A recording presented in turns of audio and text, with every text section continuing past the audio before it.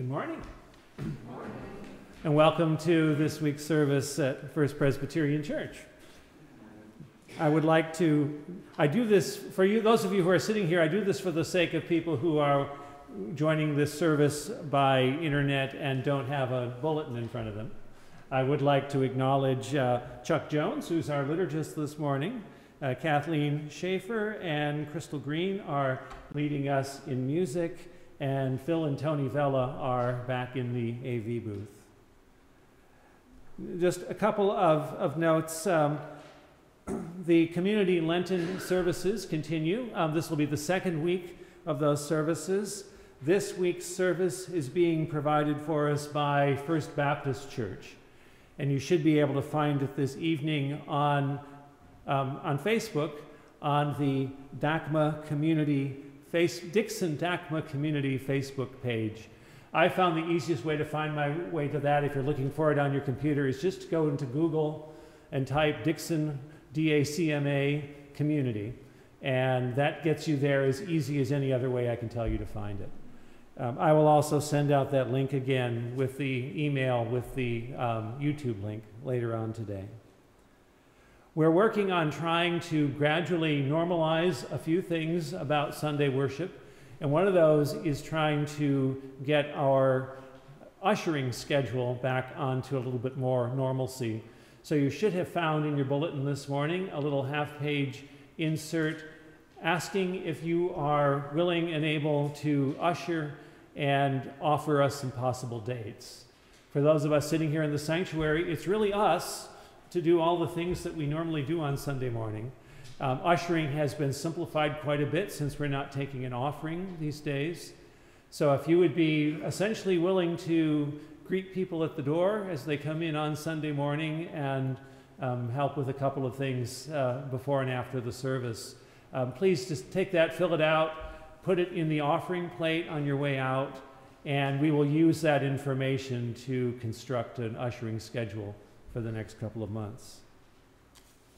And then I feel a little bit too much like being everybody's mom at this point, but I would encourage you to continue to be careful to observe social distancing, coming and going, especially going.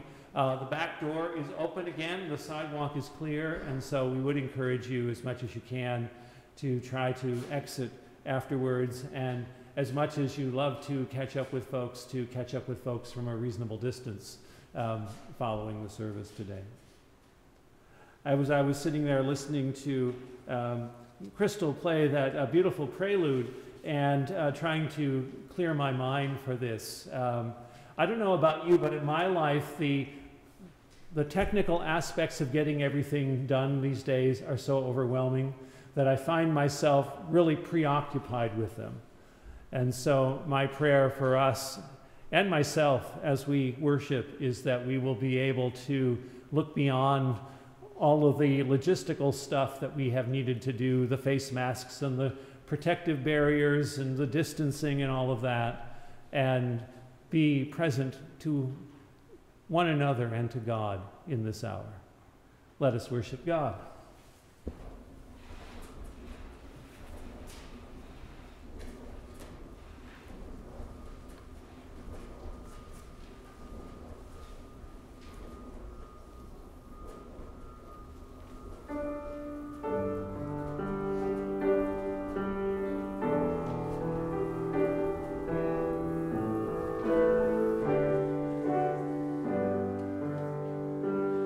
I will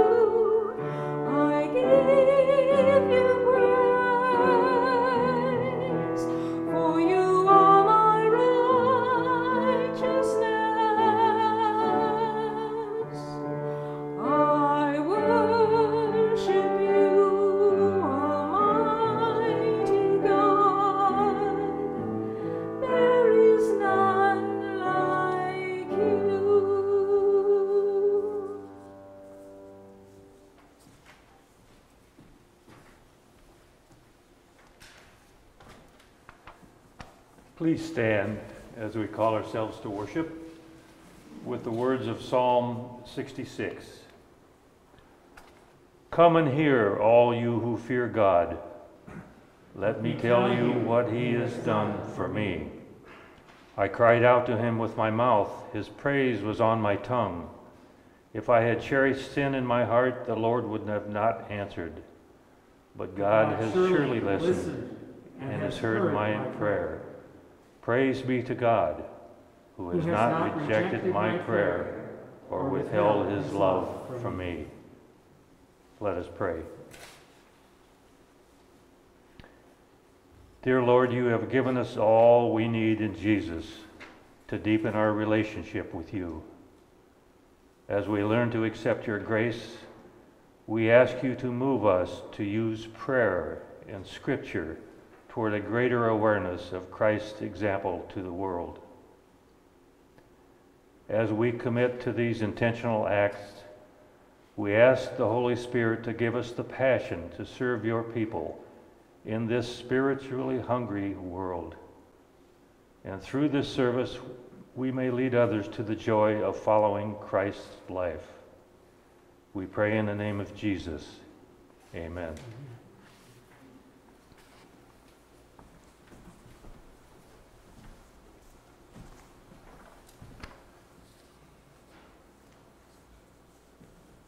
You may be seated.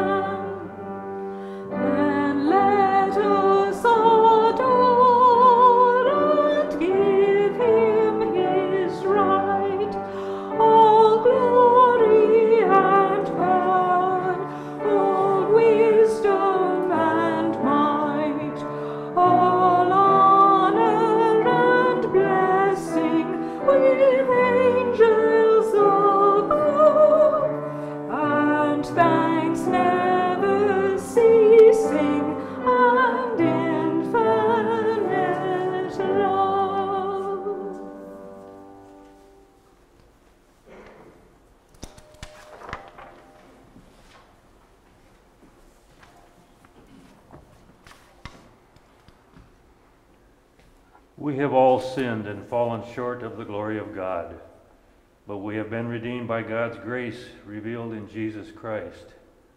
Trusting in his grace, let us join in confessing our sins. Loving God, you have created us to live in families and communities, yet too often we fail to do our part. We do not take responsibility for our own actions, while we point fingers of blame and judgment at others. We shirk the call to bear one another's burdens and fulfilling the demands of love. Forgive us, Lord. Stir our hearts to follow in the way of Jesus and work for the good of all. Amen.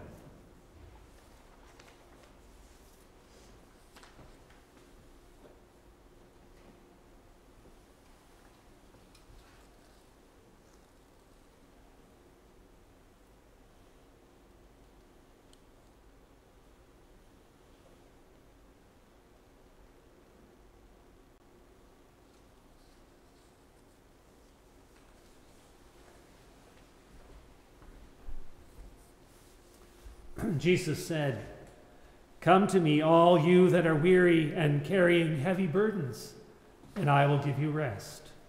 Through his death and resurrection, our Savior has taken away the burden of our sins. In his name we are forgiven. Thanks be to God. The peace of Christ be with you, and also with you.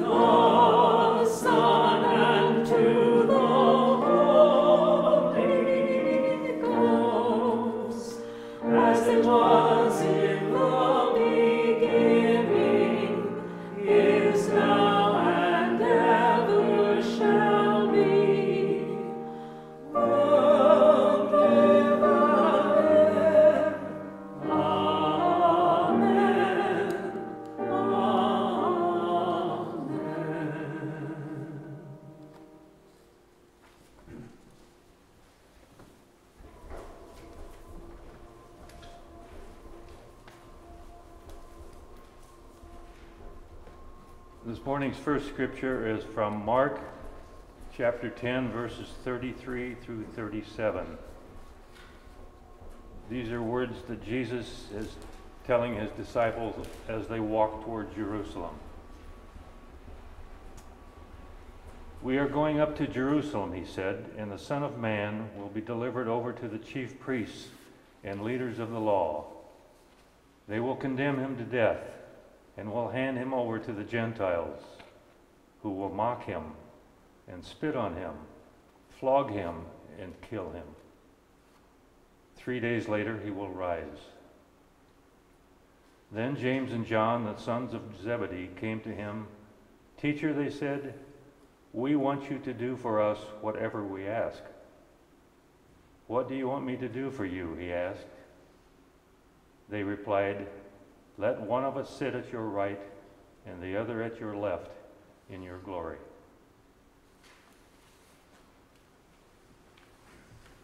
Chuck, before you sit down, I cut you off a couple verses too short. You don't have a Bible in front of you, do you? I do. Okay. Verses 38 and 39. "You do not know what you are asking," Jesus said. "Can you drink the cup I drink, or be baptized with the baptism I am baptized with?" "We can," they answered. Continue. Continue. Jesus said to them, "You will drink the cup I drink, and be baptized with the baptism I am baptized with. But to sit at my right or left is not for me to grant. These places belong to those for whom they have been prepared." When the 10 heard about this, they became indignant, and with James and John, Jesus called them together and said, "You know that those who are regarded as rulers of the Gentiles lord it over them, and their high officials exercise authority over them. Not so with you. Instead, whoever wants to become great among you must be your servant, and whoever wants to be first must be slave of all. For even the Son of Man did not come to be served, but to serve, and to give his life as a ransom for many." Thank you.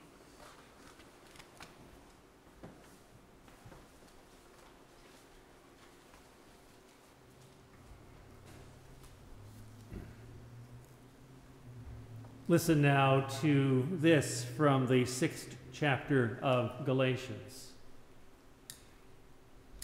My friends, if anyone is detected in a transgression, you who have received the Spirit should restore such a one in a spirit of gentleness. Take care that you yourselves are not tempted. Bear one another's burdens, and in this way you will fulfill the law of Christ. For if those who are nothing think that they are something, they deceive themselves. All must test their own work. Then that work, rather than their neighbor's work, will become a cause for pride. For all must carry their own loads. Those who are taught the word must also share in all good things with the teacher. Do not be deceived. God is not mocked, for you reap whatever you sow. If you sow to your own flesh, you will reap corruption from the flesh. But if you sow to the Spirit, you will reap eternal life from the Spirit. So let us not grow weary in doing what is right, for we will reap at harvest time if we do not give up. So then, whenever we have an opportunity, let us work for the good of all, and especially for those of the family of faith. Let's pray. Spirit of God, Spirit of truth, lead us into the truth of this word. Amen. It has often been observed that many of Paul's letters come in two parts. We might call the first part theory and the second part practice. In Galatians, that turning point comes at the beginning of chapter 5. For 4 chapters, Paul argues his case that we have been reconciled with God not through works of the law, but through God's grace revealed in Jesus Christ, a gift received by faith.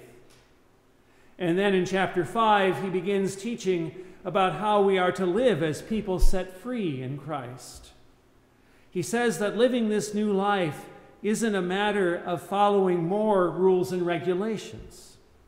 It's a life of freedom led by the Holy Spirit. He's quick to admit that this isn't as easy as it sounds. Our new life continues to be a struggle between the flesh and the spirit. The old ways of the world, distorted by the presence of sin, constantly try to reassert themselves. Our old ways of thinking and living across the whole spectrum of our experience have taken deep root within us.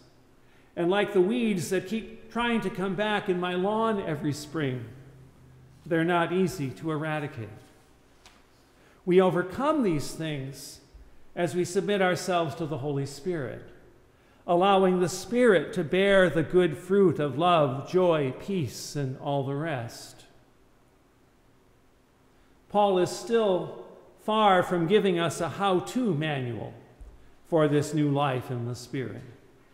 I think this may be because he doesn't want to replace one rule book with another. But in today's reading, he does fill in more of a framework for living in Christ. And the key word that ties this passage together is accountability. Here in Galatians 6, this accountability takes 2 forms. The first is the accountability that comes from living in a community of the Spirit. In this ongoing struggle of the flesh and the Spirit, we need each other. And now I'm going to violate a cardinal rule of preaching and divide this first form of accountability into 2 parts. Paul just mentions one of them in passing in verse 6, where he makes a comment about those who teach the word. Our connection to a community in which the word of God is proclaimed and taught by faithful and reliable teachers is a key component in walking faithfully in the Spirit. Sometimes going to that Bible study to read Romans for the 20th time, or listening to a pastor retell the stories we've heard for a lifetime might seem unnecessary. But we all need to be called back constantly to the story that tells us who we are. The absence of that faithful instruction is one reason why Christians become like Paul's opponents in Galatia, who distorted the gospel into something that wasn't good news at all. Preachers and teachers also need a community of peers and scholars and theologians for the same reason. And as Paul says in verse 6, the church needs to share in all good things with them to enable our teachers and preachers to do their good work. Paul's main emphasis, though, is on our accountability to each other. He sets up a hypothetical situation in which a brother or sister in Christ is, quote, detected in a transgression. The wording is awkward here, but Paul isn't envisioning Christians spying on each other or trying to catch each other or judge each other. Neither is he setting out some sort of formal process of church discipline. In fact, our formal processes of discipline aren't really able to accomplish what Paul intends here very well. I've shared before that beginning in 2019, I was part of a group that was asked to investigate accusations of misconduct against a pastor in our Presbyterian. 1/3 of our book of order is called the Rules of Discipline. And more than any other part of our Constitution, it is a rule book. In its preamble, it recognizes that a primary goal of our process is to bring members to repentance and restoration, and that discipline should be exercised as a dispensation of mercy and not wrath. But it also recognizes that all participants in a judicial process are to be accorded procedural safeguards and due process. And so we have 60 pages, give or take, of very detailed rules governing these safeguards and processes. And working within that structure, it often feels like there's not a whole lot of room left for the Holy Spirit to maneuver, for that repentance and restoration to take place. It begins feeling much more like a dispensation of wrath than of mercy. Because of this, it's significant that Paul begins this chapter by addressing his readers literally as brothers. For the sake of trying to make the language more inclusive, the New Revised Standard Version translates this as my friends. And for some reason, that word friend actually resonates with me in a way that gets us closer to Paul's point. What Paul envisions here is that we all need friends in Christ. We need someone in our life with whom we can have honest conversations about our lives, about our relationship with God, and yes, even our attitudes and behaviors. In many ways, Lori acted in that role for me. At the beginning of our marriage, we made some basic commitments in our approach to money and possessions. And Lori was the one, more often than not, who kept me on track. She was always more generous by nature than I am. And she was quicker to write a check or give an extra gift beyond our planned giving, and make me wonder, how generous am I really in my own heart? And she also had a way of gently calling into question whether I really needed to buy that extra book or gadget. Jim Olson has also become a friend like this, and I've missed our frequent deep conversations over coffee that have gone by the wayside through this long time of the pandemic. But Paul says we need relationships like this, We need to have people in our lives to whom we are accountable. And he says that we need to do such things with gentleness and humility, recognizing that we are also subject to temptation and that we too are engaged in the same struggle of spirit and flesh. To have a friendship like this requires a willingness to be vulnerable. I had a friend back in New York whose day job was as a teacher.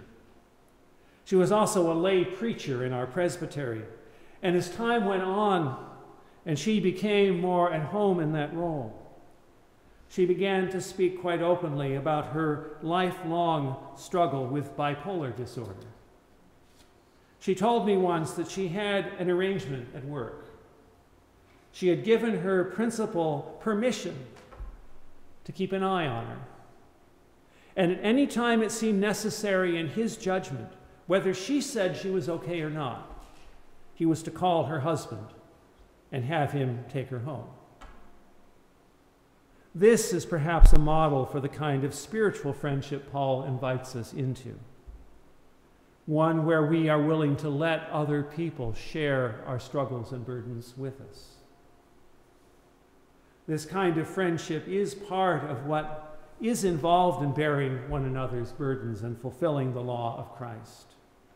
But it also flies in the face of our individualism. It sees belonging to the church as really being part of a community, not just a name or as a formality, but as something which is actually much more like a family of God. In a way that may seem like a paradox, Paul pairs this with a second kind of accountability. In verse 2, he says, bear one another's burdens. And in verse 5, he says each one should carry their own load. We are to be accountable to each other. But at the same time, we are always accountable for ourselves before God. Paul writes in verse 4, all must test their own work. Then that work, rather than their neighbor's work, will become a cause for pride. In other words, we should always be more concerned about what we are doing than what other people are doing. And more specifically, the standard for this is what God expects of us. Paul warns against a false sense of pride that we can gain by comparing ourselves with others. But rather than priding ourselves on as seeming more righteous than our neighbors or those other people, we should consider how far we have come and still have to go in becoming like Christ. We should celebrate our victories and progress in our life in Christ, but we should celebrate them on those terms, not by comparing ourselves to others. We can also flip this the other way. We can also use comparing ourselves to others as an excuse. There's a phenomenon that people in the media call whataboutism. We see it played out in the political arena all the time. Some powerful person is called out for their bad behavior or hypocrisy. And they get in front of the microphones and they say, maybe I did something wrong, but what about that other person? They're at least as bad as I am. So maybe you should go easier on me and harder on them. And don't we do that in our own lives as well? Teenagers who say, well, everybody else is doing it. It can't be that bad. Or, really, I'm not as bad as those other people. I must be okay. But the standard to which we are accountable before God is the law of love and the example of Jesus. And when it comes to our final examination before God, as it has often been said, God doesn't grade on a curve. We will be called to account before God on our own merits or lack thereof. And so we are called to live this way in the Spirit, caring for each other and tending to ourselves. We need each other on this journey. If we're truly interested in making progress on the journey of faith, we can't go it alone. And at the same time, we also need to examine ourselves and take responsibility for our own spiritual health. This is a lot. And Paul recognizes this too. And so he ends with this exhortation, and I will end with it too. So let us not grow weary in doing what is right. For we will reap at harvest time if we do not give up. So then, whenever we have an opportunity, let us work for the good of all, and especially for those of the family of faith. Amen. Let's pray. As we do, would like to mention a couple of things, words that I've received from our friends in Kenya. A pastor that I know in Kenya named Samuel and his wife are mourning the death of Alice's parents, both of whom passed away within a few days of each other recently. And on the joy side, I received an email from our friend Joseph this week with pictures of that new roof at Kia Matthew Church. And I will get those out and up and projected for us next week. He reports that they are back to worshiping more or less normally now with social distancing and everything else. It's been encouraging to see that COVID has not spread in Kenya in the same way that it has here in the U.S., and that it's actually relatively safer to live there now than it is here. It was encouraging to hear from Samuel and from Joseph. Now let us pray. Loving God, you have called us into community in Christ. Help us to grow into deeper relationships with each other, that we might be helpers and guides as we seek to follow in the steps of Jesus. Lord, we thank you for signs of growth and progress, for the good report about the roof in Kenya, for things that we see in our own lives and around us. Children growing and flourishing and learning, people taking on new challenges. We thank you for this season of Lent, for the opportunities and framework that it provides for us to examine ourselves, to get back on track in our lives in those places where we have drifted, to spend time marveling at the wonders of your grace. We thank you for friends near and far, even in the constraints that we've been living with. We thank you for those who love us and pray for us and support us and share their lives and time with us. We do want to pray this morning for Samuel and Alice as they mourn the deaths of two family members so close together in time. And we pray this morning for two of our dear family members here, Ruth Miles and Jan Mitchell, who are living in nursing homes and we haven't seen in way too long. And we pray for other loved ones of ours who are struggling in different ways, who need healing and help. We thank you for those who are teachers of the word in your church, Sunday school teachers and pastors and mentors and youth leaders and the whole host of people who teach us the way of Jesus. And we pray for neighbors south of us in our country as people in the south still try to recover from the severe weather of a couple of weeks ago. And we remember people scattered here and there in our country and around the world who may be months or years behind some sort of catastrophe, but are still working on putting their lives together again. We pray that we would not forget them in the rush of the news from the next day. We pray for refugees around the world, for those trying to find places where they can be safe. We pray with thanksgiving that more of us are getting vaccinated all the time, and pray that we might continue to make progress, that through perseverance in doing good, we might collectively, as communities and nations, be able to overcome this challenge. We offer all these prayers in the name of Jesus, our Savior, who taught us when we pray to say, "Our Father, who art in heaven, hallowed be thy name.